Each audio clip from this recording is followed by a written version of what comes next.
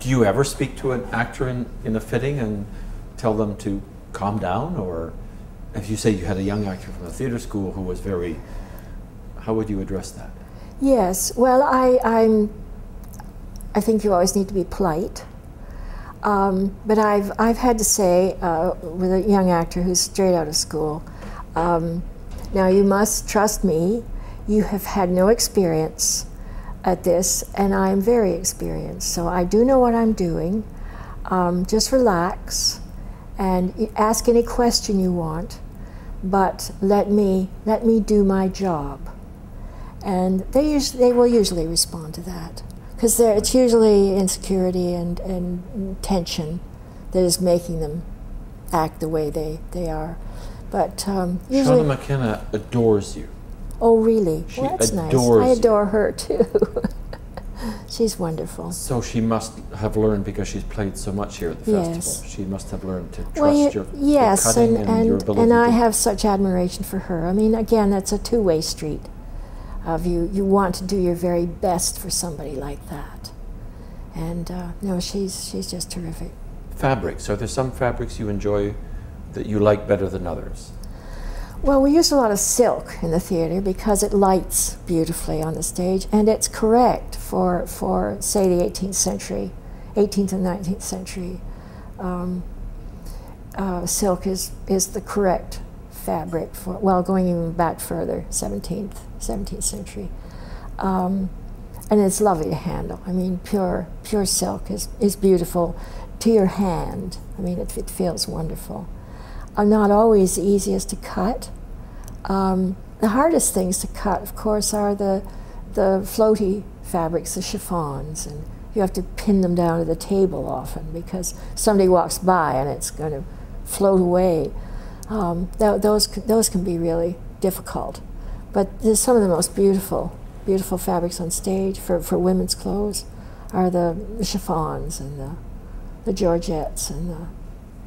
And you always use the fabrics that are from the period? If possible. It's usually the most successful. A lot of fabrics aren't available anymore, and there are so many synthetic fabrics around, which you often have to substitute for the real thing. Which fabrics aren't available? Well, there are all kinds of fine cottons and things that don't exist anymore. There's no call for them. There's no need for them. They've been replaced by synthetics, and that can be difficult. It can be a problem. Especially lighting is a problem with synthetic fabrics on the stage. Why? They light. Well, they absorb light in different ways and reflect light in odd ways. The lighting designer, I'm sure, is certainly knowledgeable about that. And we try to keep with real natural fabrics as much as possible: silk, wool, linen, and cotton. For modern clothes, it doesn't matter because modern clothes tend to be made of modern fabrics, of synthetics. Right. But what's the most expensive fabric that you've cut? A lot of lace and re-embroidered fabrics and things are very expensive. I don't know. It's better that I don't know what they cost. I mean, is there ever a moment of hesitations when the scissors go into sometimes $400 a yard? Yes. Fabric. I think, whoa. Yes, but you know, if that's what the designer has chosen, you just must make absolutely sure that you know what you're doing. Have you ever cut historic fabrics, like someone who's found a bolt of 19th century fabric that doesn't exist anymore? I don't think so. Dora Rusty at Opera Atelier was given a number of bolts of historic fabric from someone in the States, and it literally was 19th century, and it was fantastic. And she described, you know, designing and working with a cutter of cutting fabric that you could never replace. Yes. Well, it must be terrifying. I don't think I've ever had that experience. And is money an object under your scissors, or how does the budget come down and land on your head in a way? Well, the budget doesn't really involve me, as it's more the shopper and the designer that have to make a choice as to whether they buy something that's $40 a meter or $400 a meter. But budgets are tighter all the time, of course. They seem to get smaller every time we do a show. But you just, as a cutter, you don't have very much input into that. But when the budget gets smaller, how does that affect your work on that costume? Well, you often don't have the fabric that you really would like to see, but you have to cope with it anyway. You know, you wish you'd had a better quality, for instance, to deal with. But you know, it's a fact of life. You just have to deal with that. And the detailing of a costume, does that suffer? It can, yes, it can. And the trim, of course, is often very important. What exactly do you mean by the trim? Well, braids, laces, appliques, applied things that that are added to just the basic shape. That can actually make or break a costume. Buttons can be terribly important, and they can be terribly expensive. Why? Well, it's just the total look. It's really important to have the right sorts of buttons. Once you achieve the silhouette, it's the audience is often more aware of the additions, the buttons, the braid, the lace, the collar, more than they are of what you've actually done all your work for, is to achieve the silhouette. Because it's a bit like music, right? The structure of music, yes. You don't really hear. That's right. You hear the melody of music, and the yes. melody is a bit like the trim on the outside, but it's the structure, the silhouette yes. of the music or the costume, which is really impinging. That's a very good analogy. What it's you feel very, about. very similar. Yeah, it is. So it's kind of music in 3 dimensions. Yes.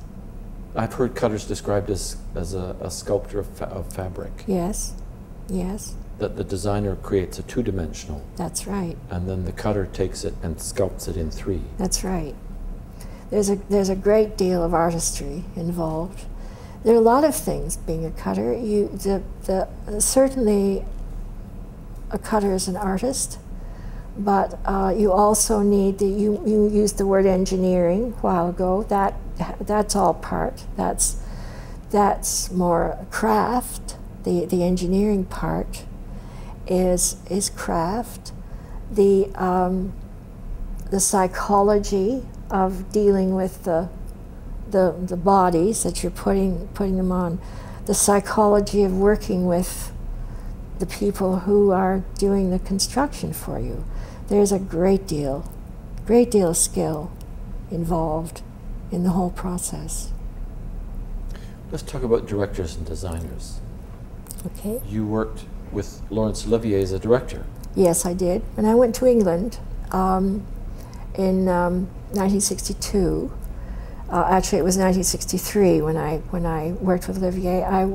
I cut a show at the Chichester Festival, where he was the director of St. Joan, and I was doing men's costumes on that, and he was the artistic director at at Chichester. And then I kind of moved with the whole company into London and did the initial production for the National Theatre of Great Britain, which was what he started.